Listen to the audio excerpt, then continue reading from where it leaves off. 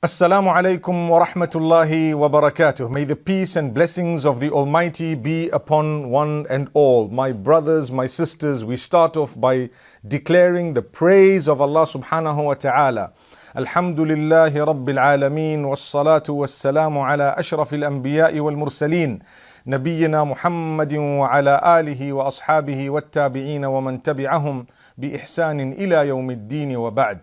We always praise Allah subhanahu wa ta'ala upon all conditions. We send blessings and salutations upon the greatest of creation, the most noble of all prophets, Muhammad ibn Abdullah sallallahu alayhi wasallam. May Allah bless him, his household, his companions, and may Allah bless every one of us and grant us the best month of Ramadan.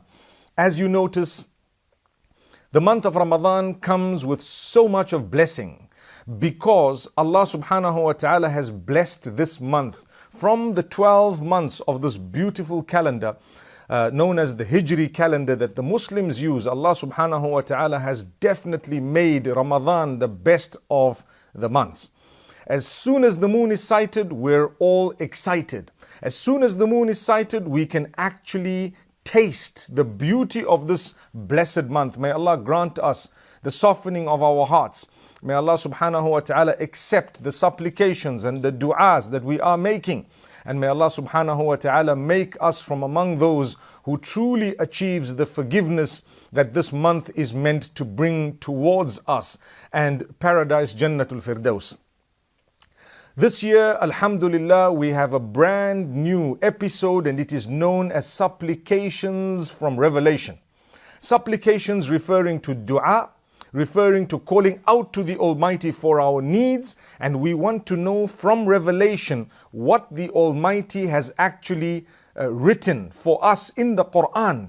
The words of Allah subhanahu wa ta'ala. He has described various supplications, and then we also want to look at some of the words of the Prophet Muhammad, peace be upon him, when he supplicated the Almighty, when he called out to the Almighty. The reason why we want to look at the Quranic supplication is because you and I know that our words are not as valuable as the words of others who were chosen by Allah subhanahu wa ta'ala, such as the prophets, and definitely nowhere near the word of Allah subhanahu wa ta'ala.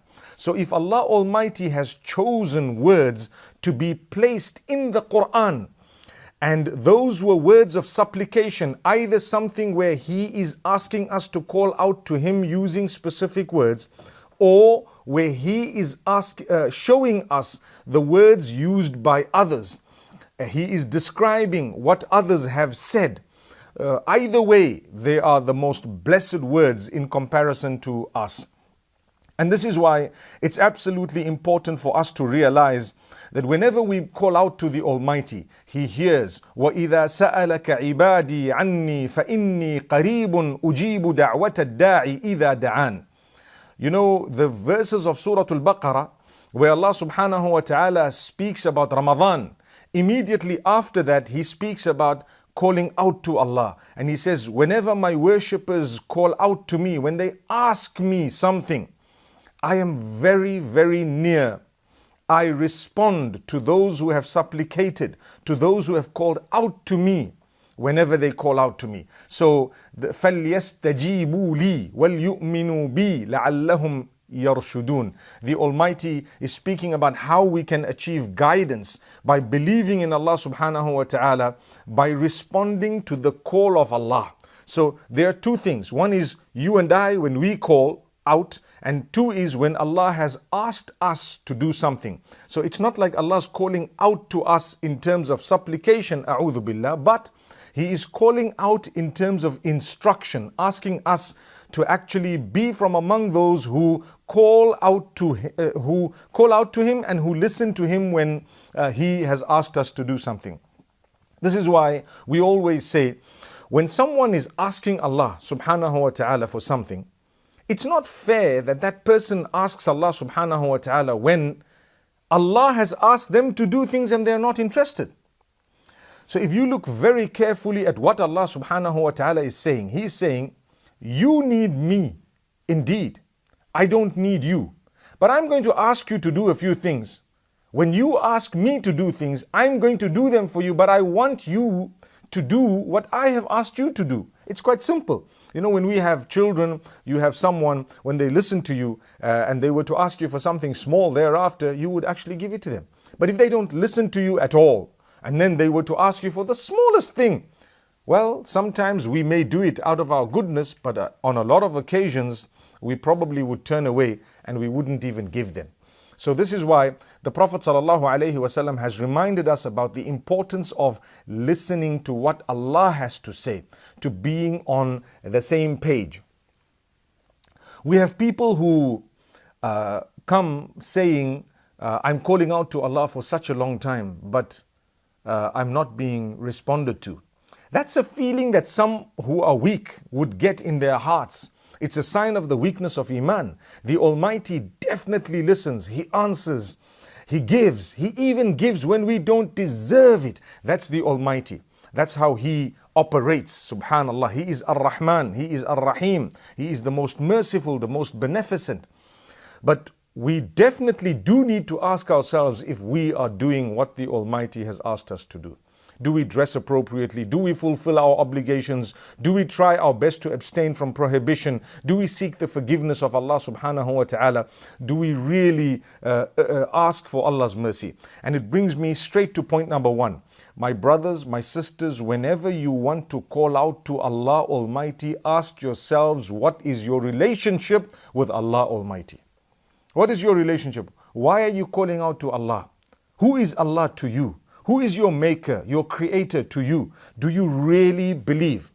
And that will lead you to checking yourself.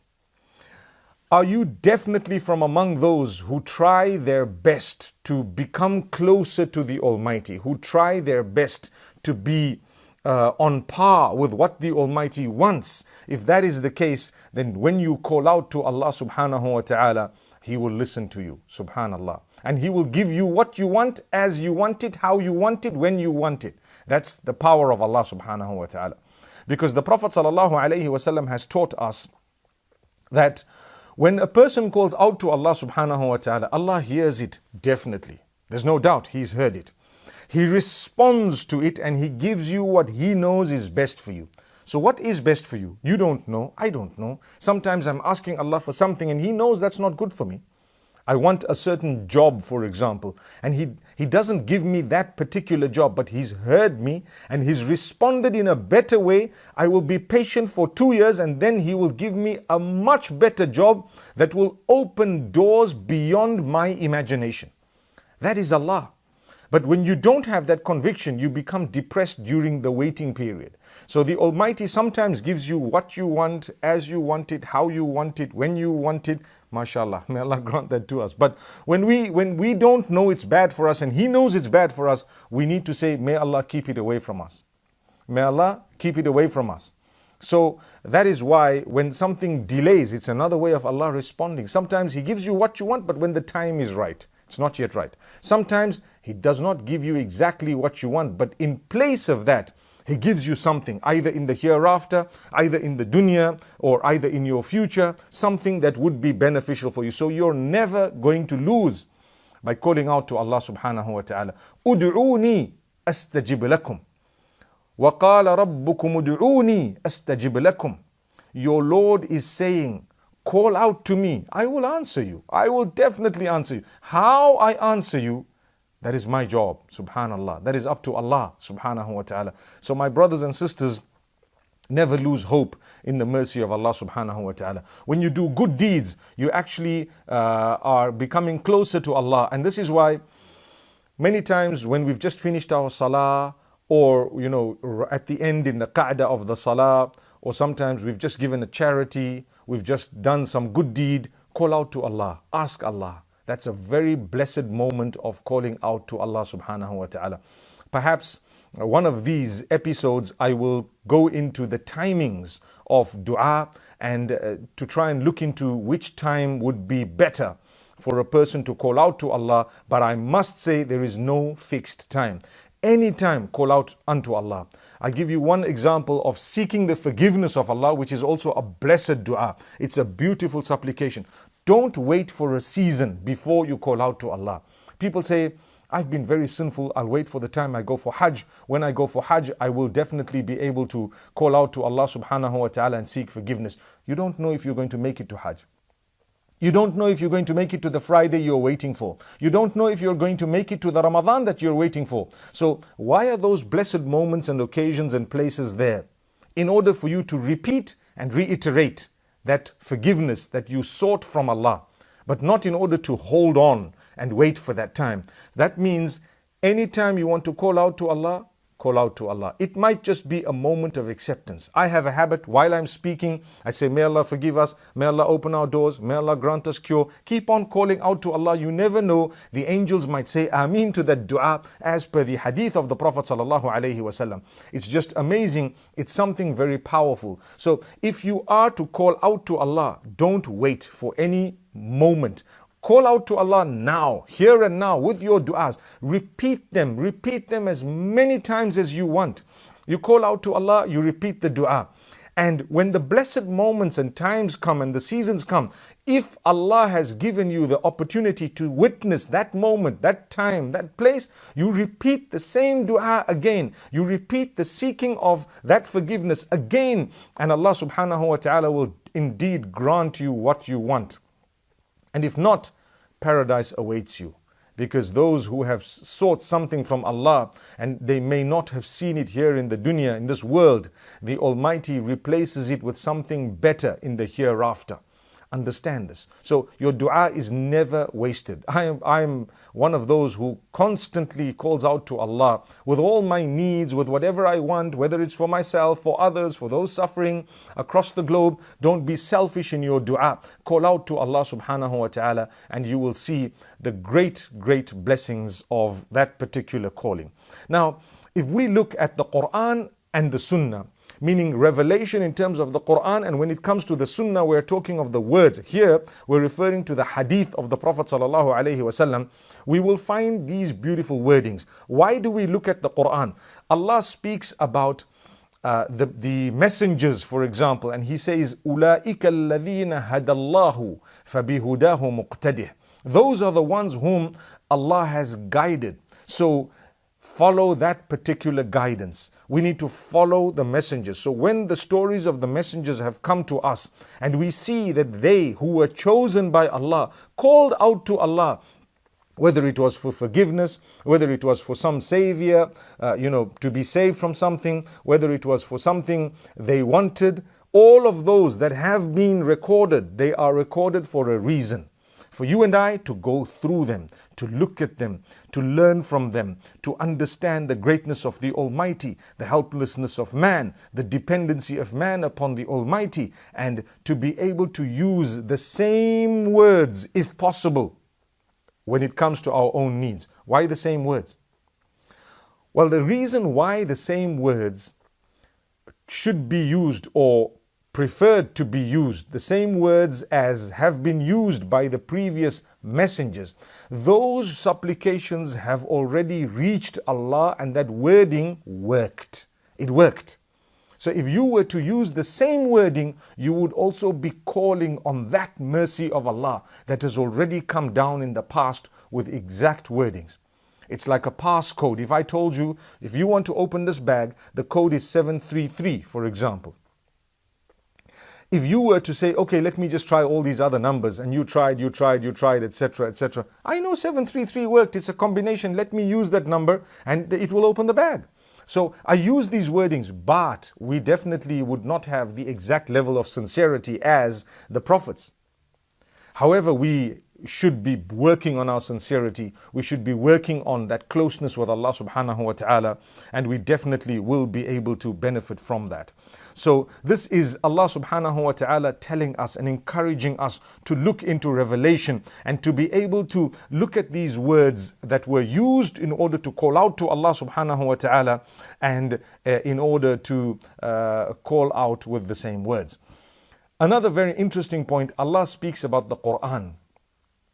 And Allah says, إِنَّ هَذَا الْقُرْآنَ يَهْدِي لِلَّتِي هِيَ أَقْوَمُ. This Quran definitely guides towards that which is the best. Aqwam. the most upright, the most in terms of value, the best, the straightest. This is what the Quran leads you to. So even in terms of supplication, the Quranic supplication is of a value of its own. It is definitely very, very high. May Allah subhanahu wa ta'ala make us from those who understand this particular beauty of the Quran. I want to go into the beginning of the Quran. Right at the beginning we have a surah known as Al-Fatiha. That Surah Al-Fatiha is the most important surah in the entire Quran. It's called Ummul Quran, the mother of the Quran. It's called As-Sab' Al-Mathani, the 7 verses that are constantly repeated. And it has many other names.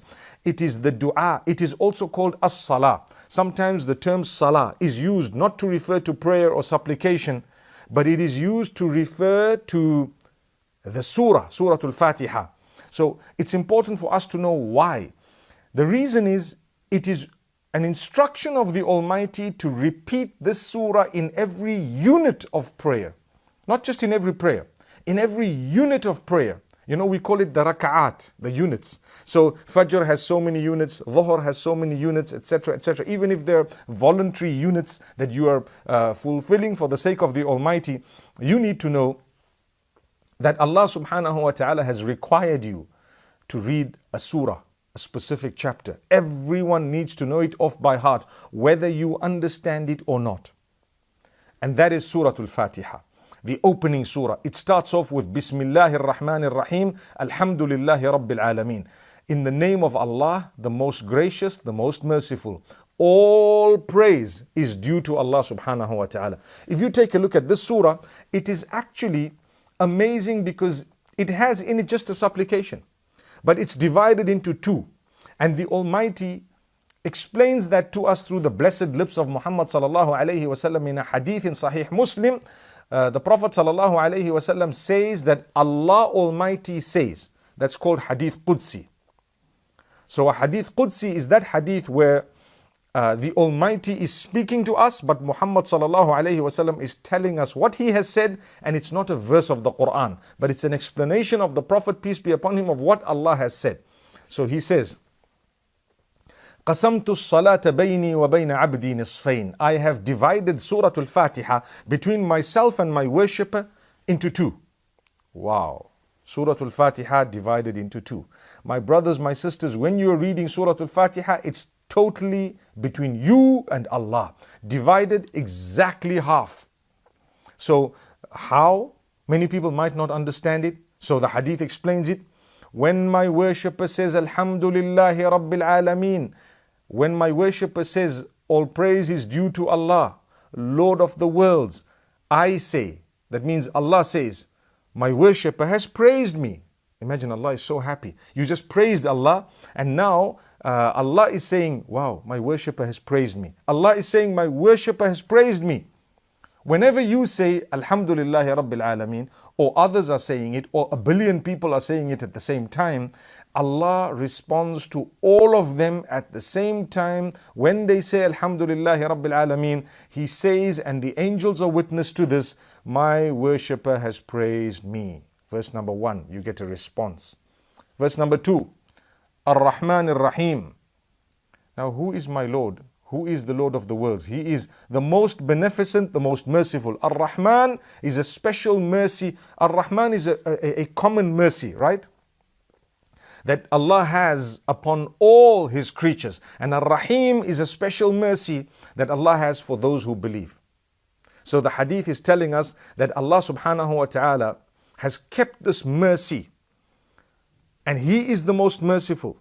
The verse of the Quran is so beautiful. It has in it Ar-Rahman Ar-Rahim as the next verse, the second verse. Subhanallah. As you open the Quran, people say, oh, this book has in it so much of, nowadays with this Islamophobia, people think the Quran is a book that makes people drift away from kindness. And yet the very second verse, Allah is saying, Ar-Rahman Ar-Rahim. He is the most merciful. He is the most beneficent. And He responds to anyone who says that or who reads that verse, that Subhanallah, my worshipper The first one, my worshipper has praised me, hamidani abdi.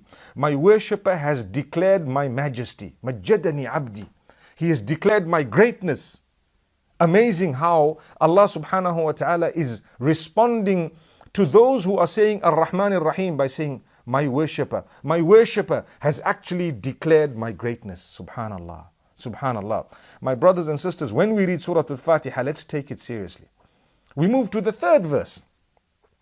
We're talking of supplication, but this is the build up to supplication. When you want to call out to Allah, first seek forgiveness. Make sure that you have sought forgiveness from all that which you've done that was evil, that which you know, that which you don't know. Declare the greatness of Allah. Declare the fact that you are helpless. You are totally and solely dependent upon Allah. And ensure that you are humble. When you ask Allah, you are humble, softened.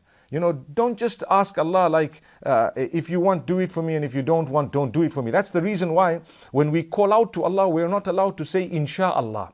We have to call out with conviction.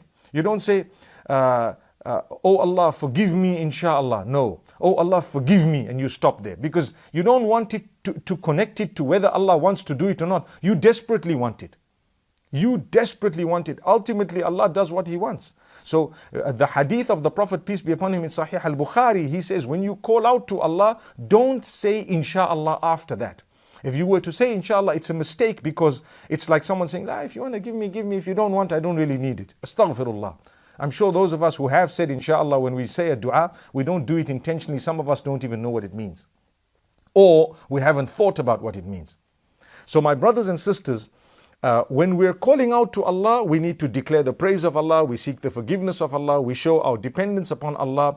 We need to send blessings and salutations upon Muhammad sallallahu alaihi wasallam, because all the goodness that we have came to us through him, and Allah chose him. The best of creation, most noble of prophets. So what Allah considered and what Allah decided would be the highest and the greatest, we are also confirming, indeed, we're not jealous, we're not far off, we're not, we're acknowledging, we're appreciative, and indeed He is the highest and the most noble of all prophets, etc., etc., sallallahu alayhi wasallam. Once that has happened, we call out to Allah. Here, Maliki Yawmiddin. A person is saying the third verse, Alhamdulillahi Rabbil Alameen. Allah responded, my worshipper has praised me. Ar-Rahman Ar-Rahim, my worshipper has declared my greatness or majesty. Maliki Yawmiddin. Owner of the day of judgment. Owner of the day of judgment. So that statement is also a great declaration of the greatness of Allah subhanahu wa ta'ala. We're confirming it.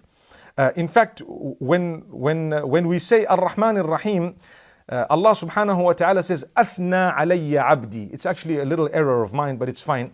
Athna alayya abdi. My worshipper has praised me in a different way. The first was praise. The second was also a form of praise. The third is declaring the majesty of Allah. The third is Majjadani Abdi, where we say owner of the day of judgment. Now you're declaring the greatness of Allah subhanahu wa ta'ala. If you take a look at this verse, it is so powerful. It is actually something amazing that Allah subhanahu wa ta'ala has given us, because immediately after that we say, Iyyaka na'budu wa iyyaka nasta'een. You alone we worship, you alone we seek the help of. You alone we worship, you alone we seek the help of. So the three verses were connected to Allah. Then we have the one verse in the middle. That verse in the middle, half of it is for Allah and half of it is for you. Because when you say, you alone we worship, you're declaring that that is your connection with Allah. And you alone we ask for help, it's something you need. So you are actually asking Allah. And Allah subhanahu wa ta'ala responds in a beautiful, beautiful, beautiful way. Inshallah, tomorrow we will be going through the next session. I know today was a very, very interesting session. I would have loved to complete the entire surah, but I don't want to rush it. We have an entire month ahead of us. We will be speaking of supplications, and I want to show you how powerful Surah Al-Fatiha is. So, inshallah, don't forget to tune in again tomorrow to look for the next session. And by the will of Allah, we will meet again, inshallah. Until then, أقول قولي هذا وصلى الله وسلم وبارك على نبينا محمد والسلام عليكم ورحمة الله وبركاته.